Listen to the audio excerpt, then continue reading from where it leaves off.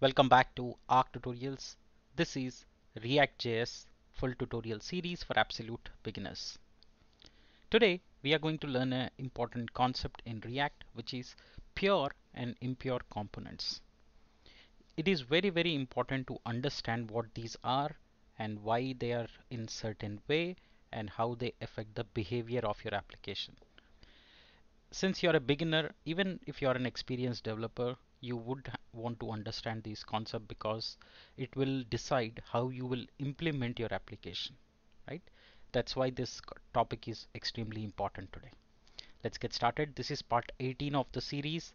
If you have missed out on the first 17 episodes, check out the playlist I have created. It covers everything from scratch to advanced that you need to learn to master React.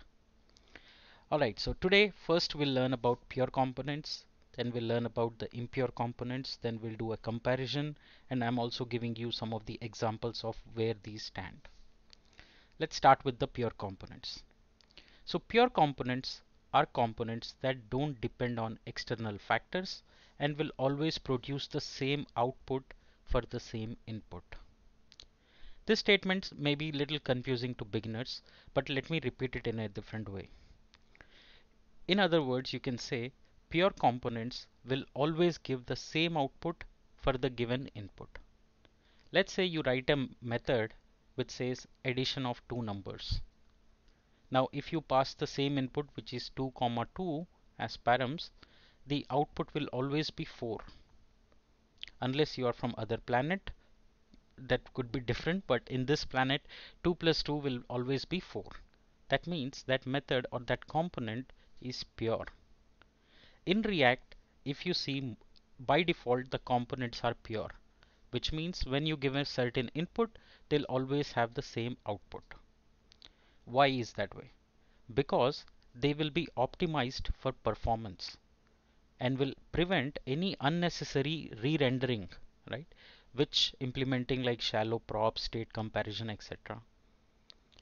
React's pure component class is an optimized version of a class component that automatically performs a shallow comparison of props and state. So in background, React will always run that optimized version.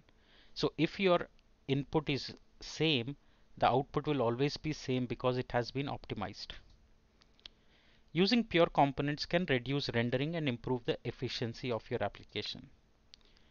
Pure components are particularly useful when you are dealing with large lists or data that need to be updated frequently. Okay, so remember, React components are by default pure. That means when you pass the same input, the output will be same. And they are more optimized, they improve the performance of the application. Now let's talk about impure components. Impure components can produce different outputs for the same input. Now this can happen due to various reasons, such as, let's say your state of the global application has changed, a lot of components will get changed, or something will vary. Regular class components or functional components without optimization checks are considered impure by default. Let's say you know that a component is always giving different value for a given input, right? Now, what are these scenarios? I'll talk about that also, but understand that if a component is giving different outputs for a same input, it's an impure component. Okay. Now the techniques like optimization, caching in the background, those things won't happen for impure components. But we need to essentially optimize them also, right? At the end of the day, it's all about how much memory space it's taking, how optimized, how good it is for the performance. It may lead to, performance effects or re-rendering a lot of times in the view, which causes application to slow down. Now I'm going to walk you through some of the key differences first, and then I'll give you examples of pure component and impure component.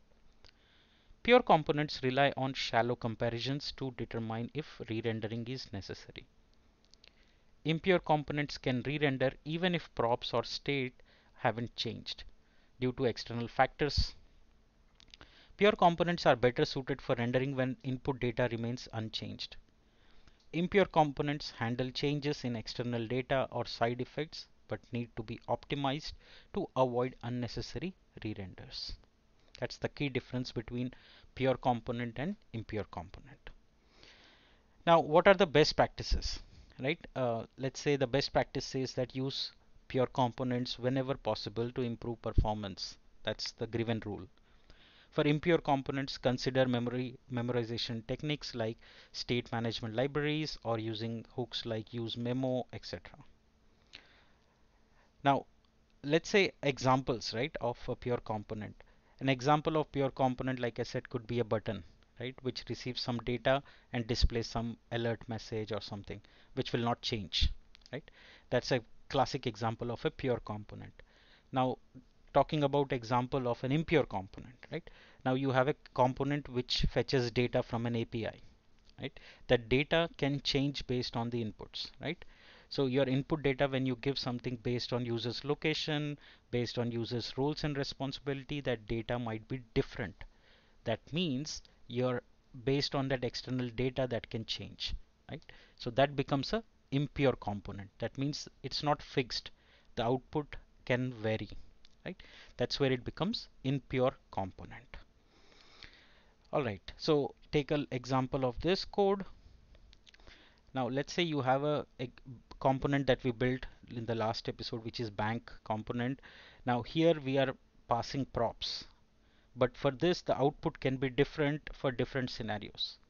If the active is false, it can give something else, right? If else, if the active is true, it can render admin component or it can give you null value.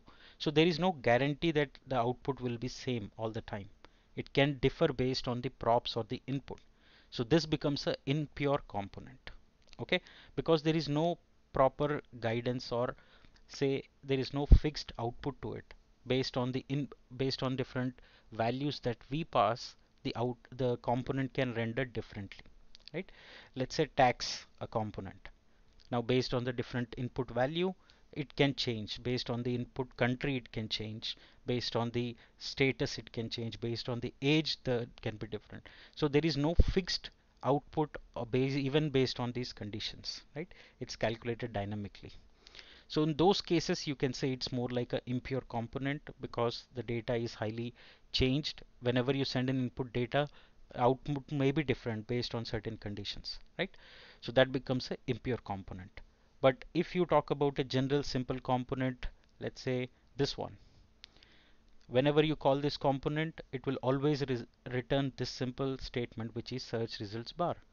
This is a pure component because the output will never change. Whenever this component is called, the output will always remain this statement. So this is an example of a pure component. So remember the key difference. Whenever you pass an input, if output remains same, it is a pure component. Whenever we pass input, the component output is different based on the same input, it's called a impure component. That's more about how in theoretically we will uh, analyze and design our components when you're building a complex application or a real-time enterprise project. I hope the concept is clear. I hope you are now familiar with the concept of pure and impure components. Thank you so much for joining in this episode. In the next episode, we will learn about adding events, that is interactivity. So far, we have passed props. We haven't touched the events. Events are nothing but JavaScript events like on click, on mouse over, etc. etc. We'll learn all about it in the next episode. So join me and we'll continue learning in this series. Thank you so much. See you in the next episode.